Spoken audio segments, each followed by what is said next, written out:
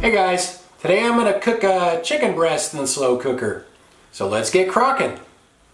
I have a bone-in chicken breast here. This one is 1.45 pounds and it was $4.99 per pound, so it was $7.24. This is organic chicken, Rosie the organic chicken. It's a little pricier, but it's pretty good chicken. So I'm just going to rinse it off here and then we will get it into the slow cooker.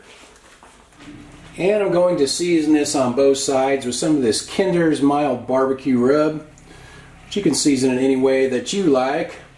This is kind of like seasoning salt in a way, so we'll just get that, see which best way to do it. My crock pot has a temperature probe, so I'm going to use it on this. And if your pot doesn't have a probe, I'll just tell you how long it took. So okay, we'll get the lid on there, and you can see that it has a hole right there, and the probe just plugs into the side of the pot, and this goes right through here. I'll just try to get it right to the thick part of the chicken breast right there.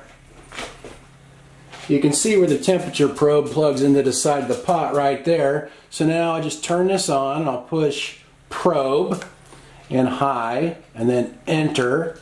And 160 degrees Fahrenheit, I think that's good. Normally chicken breast you want cooked to 165, but it will usually keep cooking for a while once that shuts off. So usually that's just about right. While this is cooking, the temperature flashes back and forth. It shows you the done temperature is 160. That's what your end temperature is, and right now the meat temperature is 44 degrees Fahrenheit. So just keep switching back and forth. It's kind of cool. It's been about 2 hours and the pot shut off about 10 minutes ago, and it goes to warm. It doesn't shut completely off. So let's check and see what the meat temperature has climbed up to since it shut off. So it shuts off at 160. Okay, we'll restart it. It's 175 degrees Fahrenheit it climbed to. So I'm just gonna turn the pot off right there, and then we'll dry it out.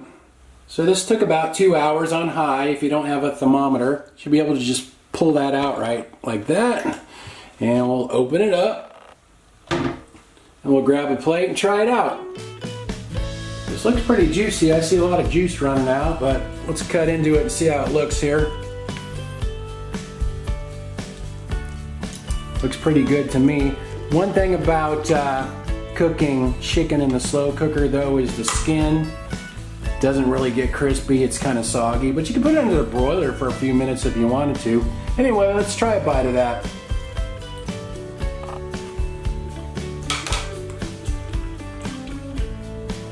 Turned out pretty good. It's nice and moist. That Rosie the organic chicken's good stuff.